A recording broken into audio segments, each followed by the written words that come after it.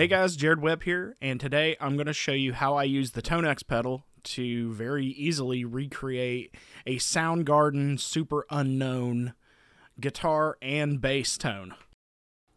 Alright, so the tones I used, I pulled off of TONENET. I did a little bit of research on what Kim and Chris were using around the Superunknown album guitar amp-wise.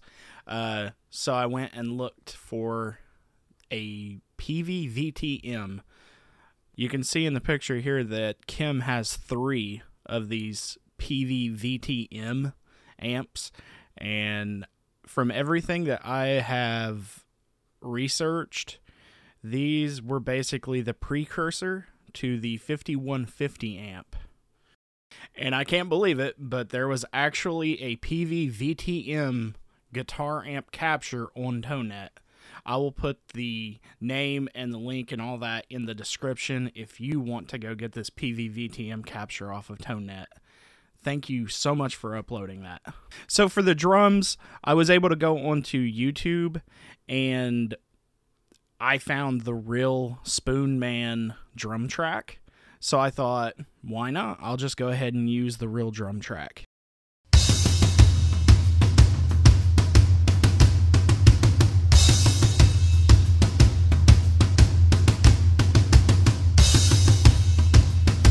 And now for bass, I did a little bit of research on what Ben Shepherd would have been using, and from what I've saw, he uses anything from Ampeg to Mesa bass cabs and amps.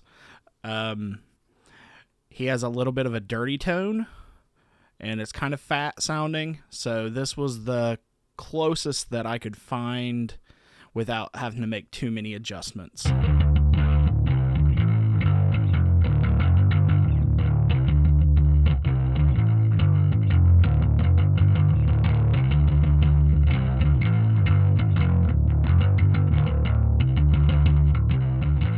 And then if you listen to this part of Spoonman, I didn't know this until I listened to an isolated bass track on YouTube. He actually kicks on a pretty heavy fuzz distortion for this part, so I've went in and added a nice fuzz distorted tone to this part.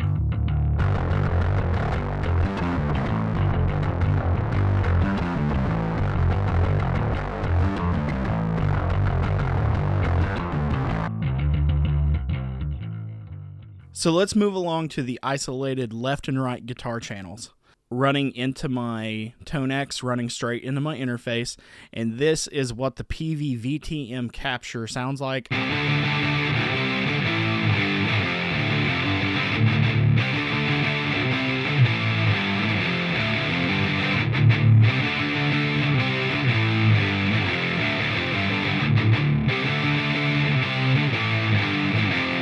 Now let's listen to all of those tracks put together, see what you guys think. See how you think I did on this tone recreation, only using a TONEX.